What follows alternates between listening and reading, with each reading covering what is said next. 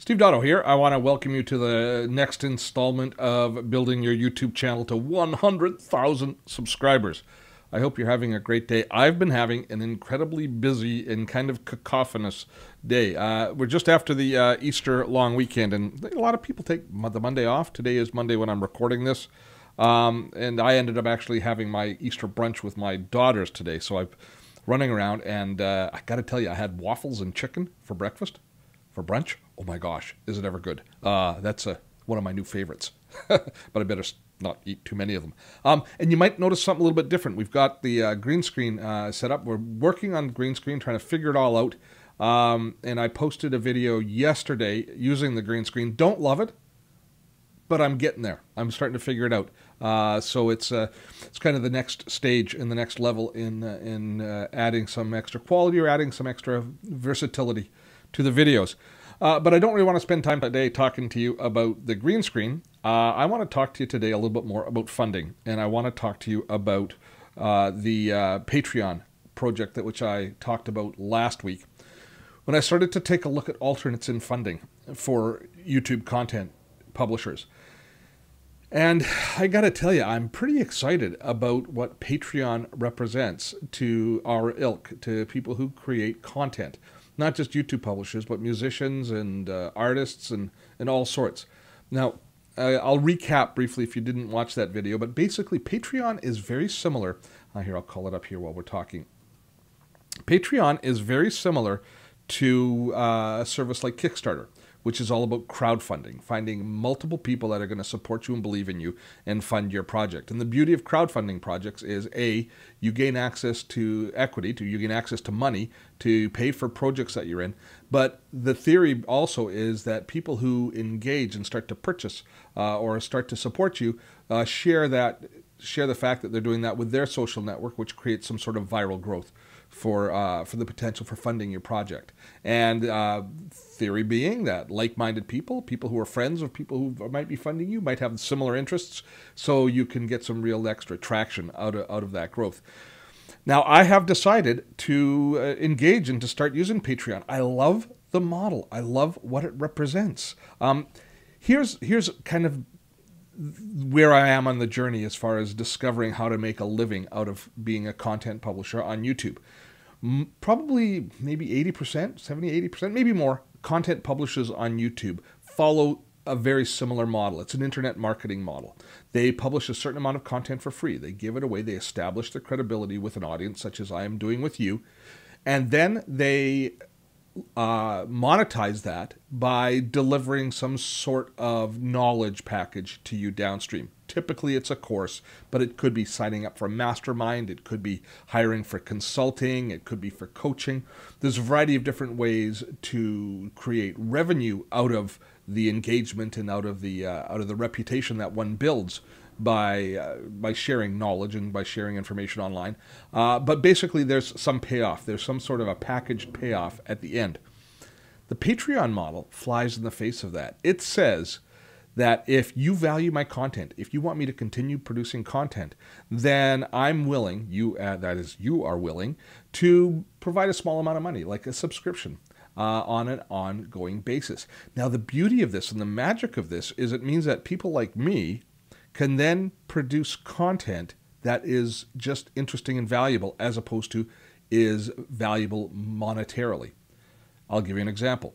If I was going to follow the traditional internet marketing model, I would release a series of videos to whet your appetite in a certain topic. And for instance, I've been talking a lot about screencasting lately, and I'm moving into webinars, talking about webinars and all of that concept in my live webinars that I'm delivering.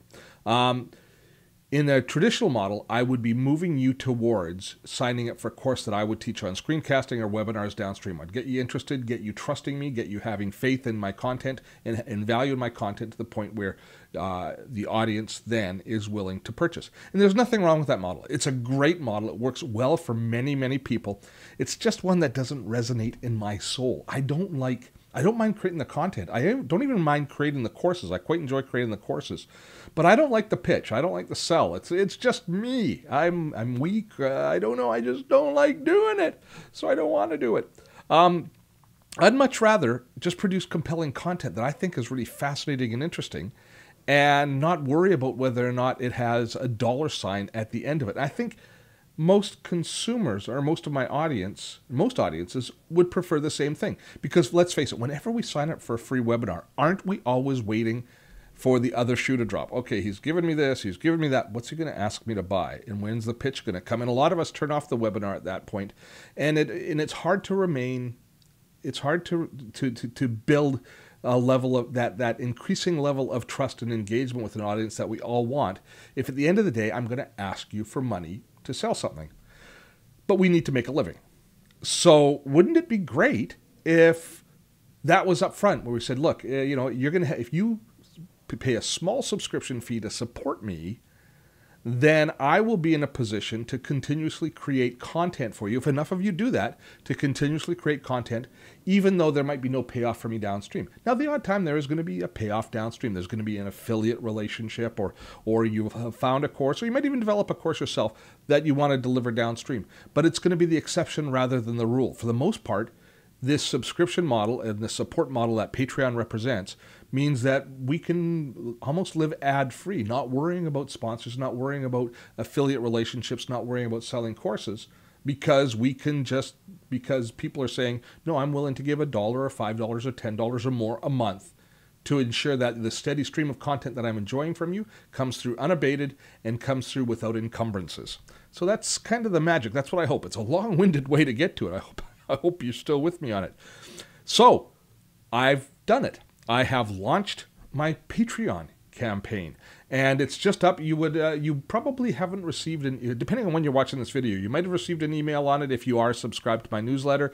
If not, you might be just getting the first hint of it right now. But I played around with the different levels that I'm going to ask for or what I'm going to give as far as perks, because the beauty of Patreon is you subscribe. You support an artist or a content creator, and then they can give you some perks. And I figured out all of my little perks. And you can go and visit my Patreon page by all means and let me know what you think. But I've done little perks like allowing you to gain early access to all my videos, which will be free of these ads that I embed in them in AdSense. And actually, at some point, Patreon could take over for AdSense. So that I don't even have to embed advertising at all in order to make the living that I want to make. But that's the kind of this ongoing process of discovery, figuring out how a YouTube channel can provide a living for us.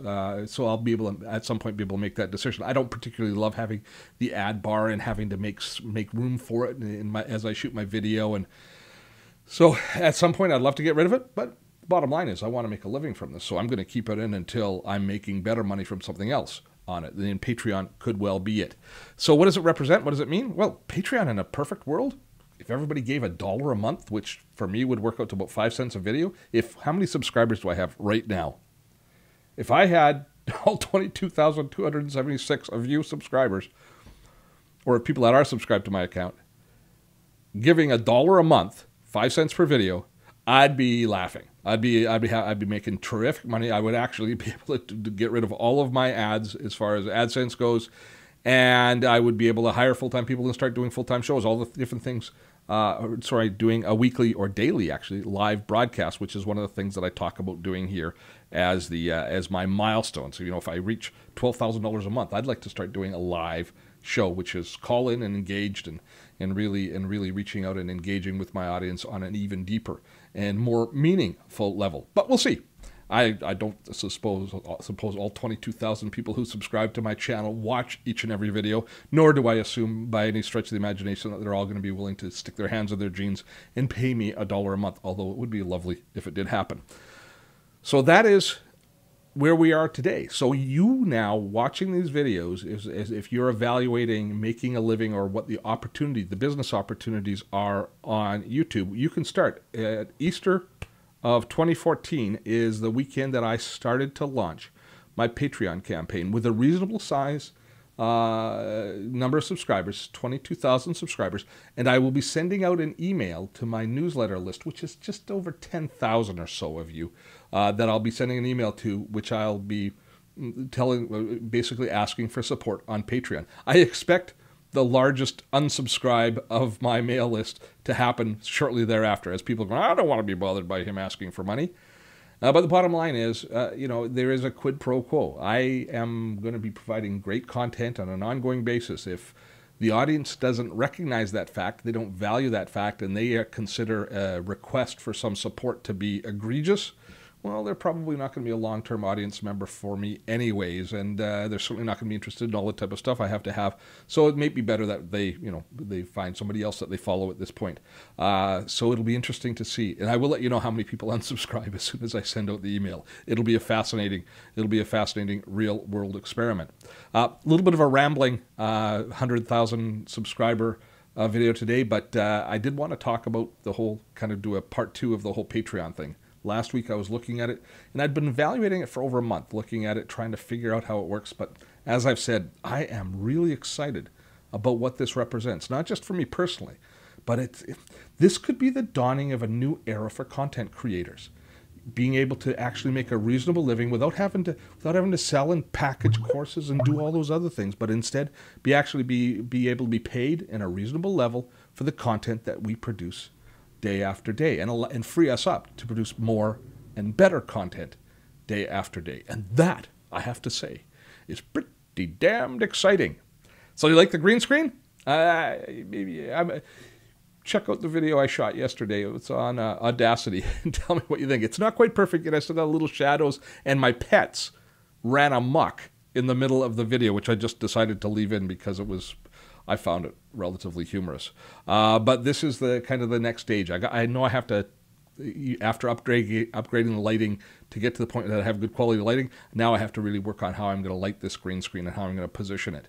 But I've got the basis of it. I'm starting to figure it out and figuring out how to use it within ScreenFlow and that sort of stuff. So I'm pretty excited about that. You'll see lots of different green screen experiments over the next few weeks. Some of them might be hideous, but we'll eventually figure out a way to incorporate that with our videos and make them that much more compelling as a result. Well, that's all the time I have today. Thanks for listening. Remember, look, for the first time I'm going to ask, if you enjoy this video, if you find this content to be valuable, please consider supporting us as a Patreon sponsor. I'm Steve Dotto. Have fun storming the castle.